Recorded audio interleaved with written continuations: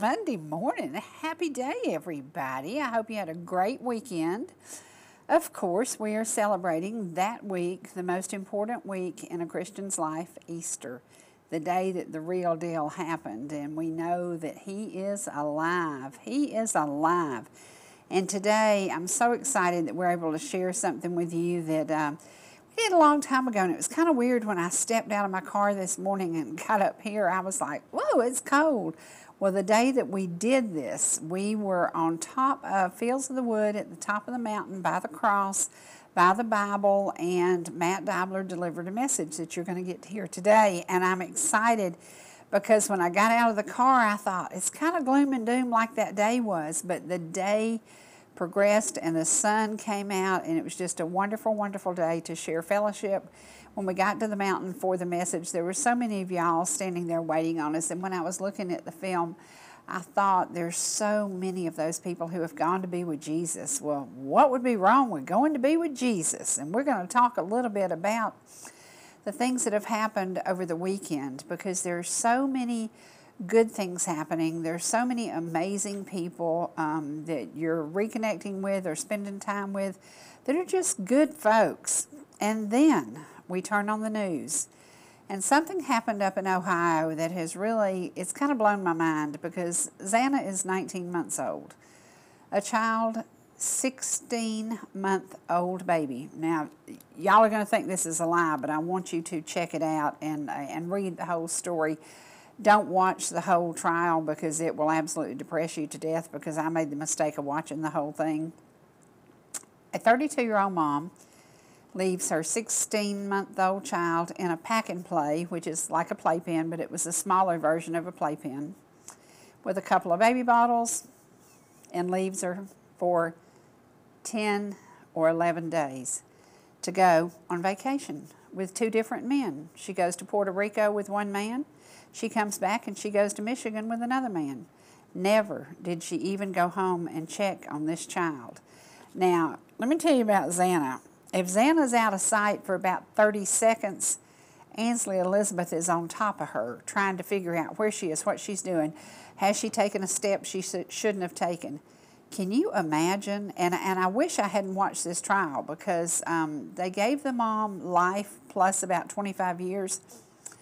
That's not enough. But they also told her that they would put her in a jail cell where they would probably treat her as well as she left her child. And I kind of was encouraged by that. But watching the forensic scientist who had to do the autopsy on this child, we think this world is messed up because we're seeing some crazy things happening.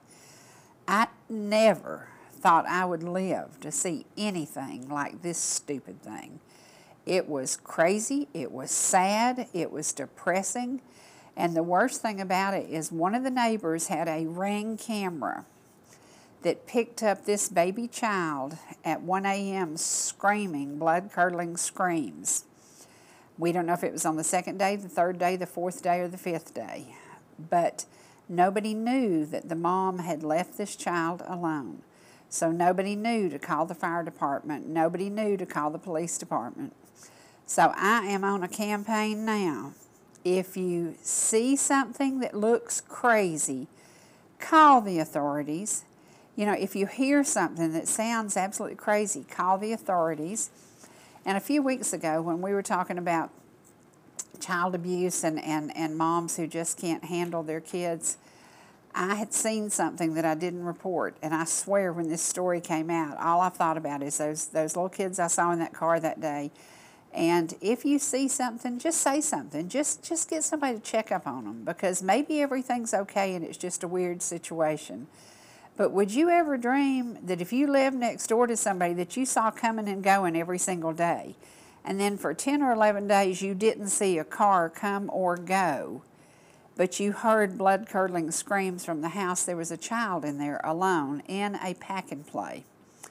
And they said, I believe when she was found, she weighed either 11 or 18 pounds, that she had lost that much weight in 10 days.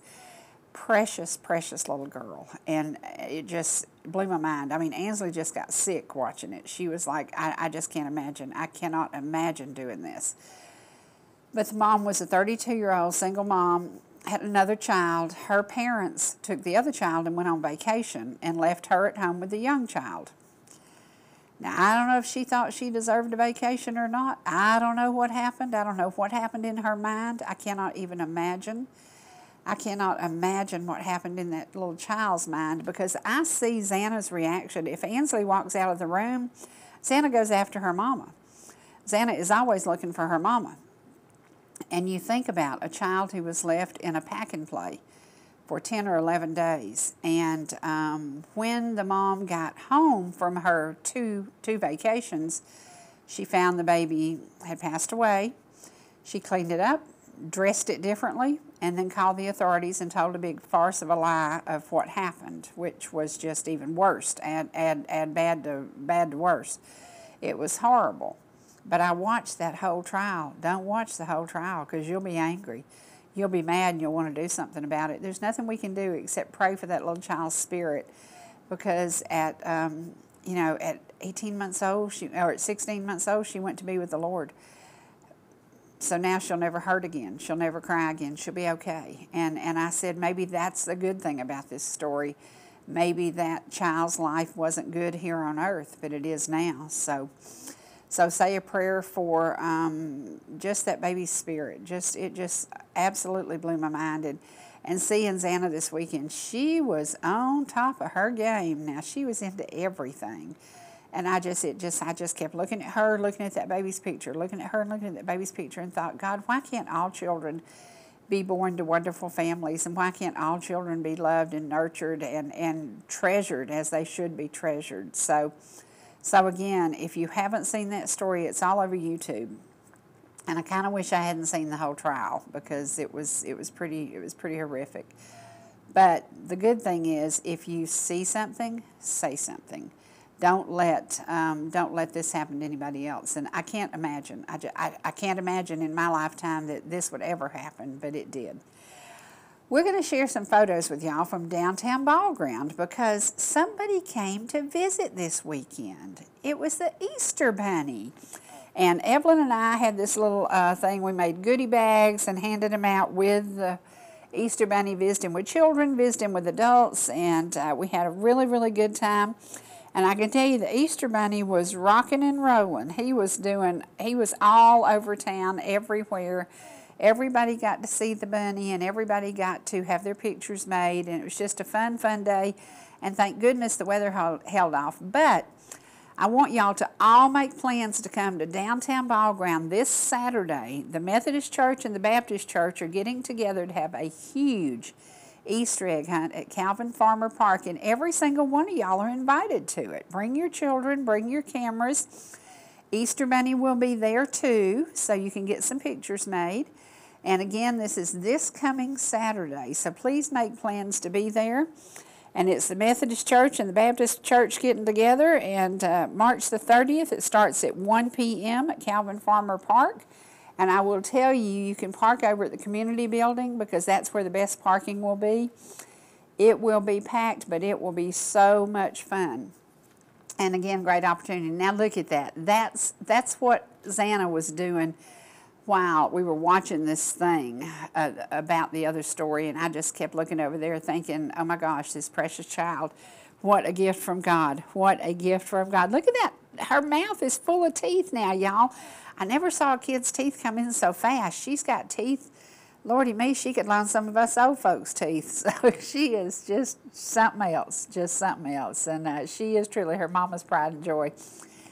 He didn't stay dead, and he won't stay gone. That is this week's theme. And we all know that tomb is empty. We all know that he is coming back. And I'm saying when he comes back, he's going to be spanking some of us, because there's some stuff going on that should never have gone on. But he didn't stay dead, and he won't stay gone, and we know that. And thank goodness that makes everything that we face every single day. Now look at that. You talk about attitude. Is that not the cutest thing? Oh my gosh, she had a little attitude going on. And she loves shoes and loves trying on shoes, but when she gets ready to take them off, you might as well just suck it up, Buttercup. She's taking those shoes off. She's done. She's done. So how cute, how cute, how cute. And there is our Easter Bunny. And the Ball Ground Tavern, if you haven't eaten there, they have, I love their barbecue chicken nachos. I have that all the time, and it's just, I love it. But I have it over a bed of lettuce. I confuse them to death because I say, I want barbecue chicken nachos, but I don't want the nachos. I just want a barbecue chicken and a bed of lettuce and some cheese and guacamole and sour cream, and it's really, really good.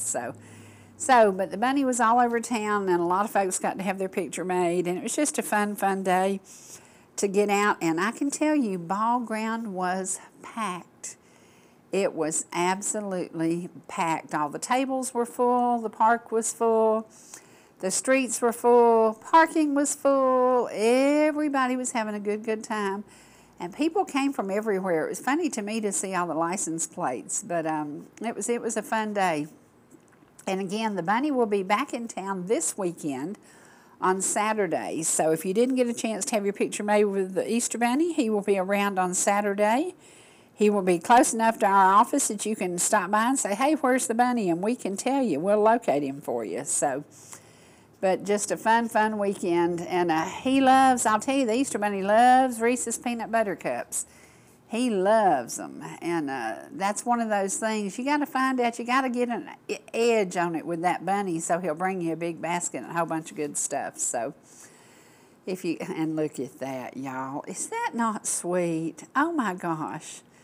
What a happy, happy little girl. We are so blessed. We are so blessed, so beyond blessed. And speaking of blessed, this weekend we're going to have the Angel Babies, the store I told y'all about last week where I bought all those cute clothes for very little money, is going to be on with us on Wednesday, and I'm excited about that. Now, this is progress. Do y'all see that full moon? I was out about 7 o'clock Saturday night at Malone's Pond taking pictures, and I got a call. And if you don't think that God is real in your life, I'm standing on lot 57 taking a picture of the full moon, and I get a call from the folks who are buying lot 57. And it was so funny. I said, that is so weird. I'm standing right here on your property. So it was really neat. But the full moon this weekend was absolutely beautiful. And if you haven't been sleeping and you've been acting crazy, this morning I think everybody on 515 was reacting from the full moon because everybody was driving like maniacs. Way too fast, way too fast. And with that attitude, you know how when people get an attitude, they all had attitudes this morning, but look at that full moon. It was beautiful, beautiful, beautiful, even though it does drive you crazy when you can't sleep. But a full moon, absolutely gorgeous. We're going to have a day today of reflecting, of sharing music, and look at that. When Xana grows up, she's going to spank her nanny for showing them little fat legs, but is that not precious? She loves to try on shoes. She loves to try on shoes. Now, she tries them on, she runs around in for a minute, she comes back and changes shoes. She is so funny and so full of life. And that's what, I think everybody needs one of those in their backyard. Is that not cool? Is that not just the coolest thing? And I think it would be pretty simple to build. I also think I would like it better with a roof on it, though. But that's so cool because get you 2 old swings and put them out there, and that's pretty neat, pretty awesome. And there is the pond at Malone's Pond. It is stocked with fish now and getting exciting. We're getting there. We're making progress. The first house will be finished in 4 weeks. Second house will be finished in about 8 weeks, and we are moving right along. And that's the first house. That's the Evans, and it is absolutely gorgeous. It's one of those when you walk in, you go, wow. It's got the wow factor. So, yeah, just a really, really pretty place. And now, there's the good news.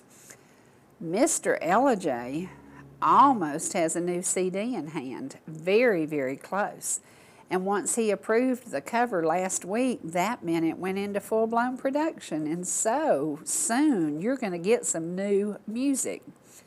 But today you're going to get a whole bunch of his good gospel stuff because I promised several people, yes, I promise you we will play some of his gospel stuff. So we're going to. Now last week I asked y'all about this cookbook, and it's the favorite Eastern Star recipes. I'm still looking to find out about what year this one was done, and I've done my research. I've tried everything in my power to figure it out.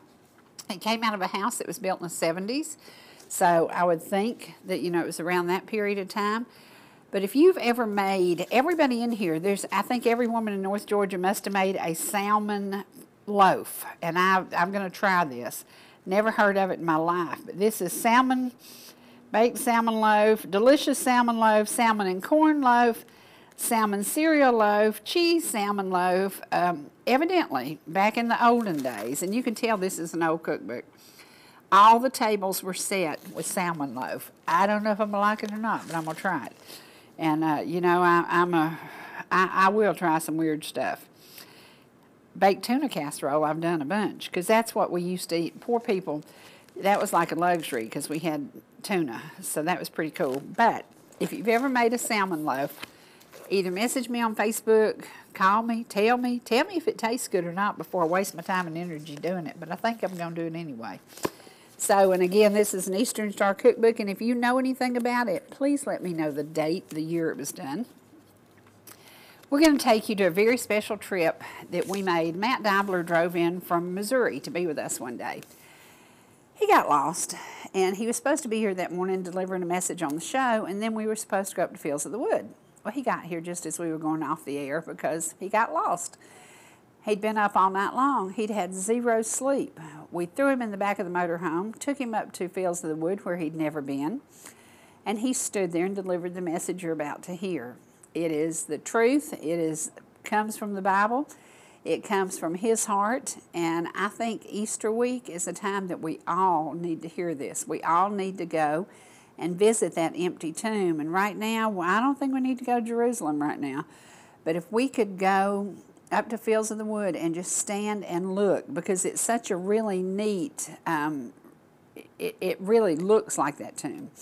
And if you just stand there and realize that, yeah, that stone was rolled away and that tomb was empty, and it's still empty today. So we're going to listen to a message from him, a little bit of music from him, and then we're going to share some of Mr. Ellijay's great gospel songs. So sit back, relax, and here we go.